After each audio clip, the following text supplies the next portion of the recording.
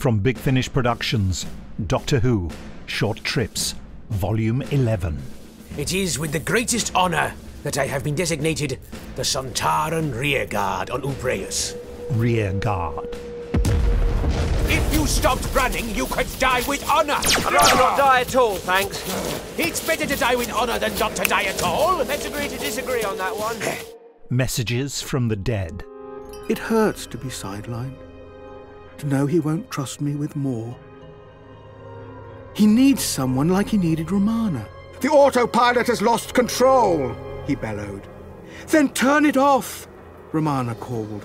No, that would be madness, Boomed the doctor as he flipped several switches and grabbed hold of the yoke. I've taken manual control. He grinned manically as he adjusted the engine output and slowly steadied the room around us. What a brilliant idea, Romana congratulated him, pretending she was oblivious to the fact that it was identical to her suggestion. The Threshold. This is emergency program 1. I am dead. I am the master. We're about to die.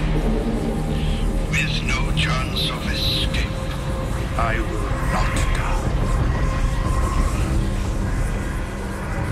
Do you believe that striding around like that everywhere disguises your complete uncertainty as to where you are going? I'm trying to stay ahead of the spatial decoherence. Things are bad enough without us winking out of existence.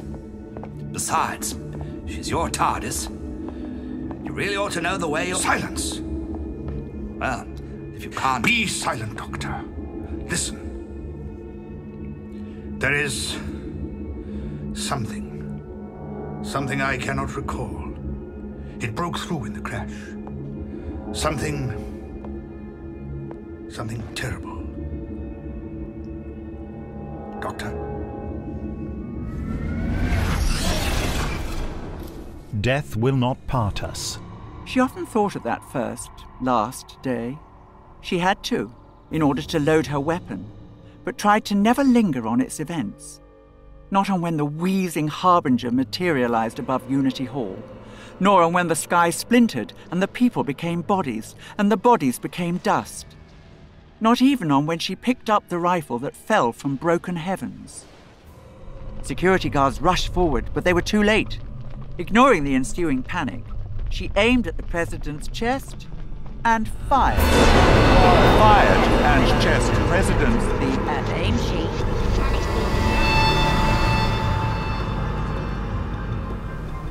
Fear of flying. A sudden shudder shook the aircraft, and the Skyliner dipped aggressively.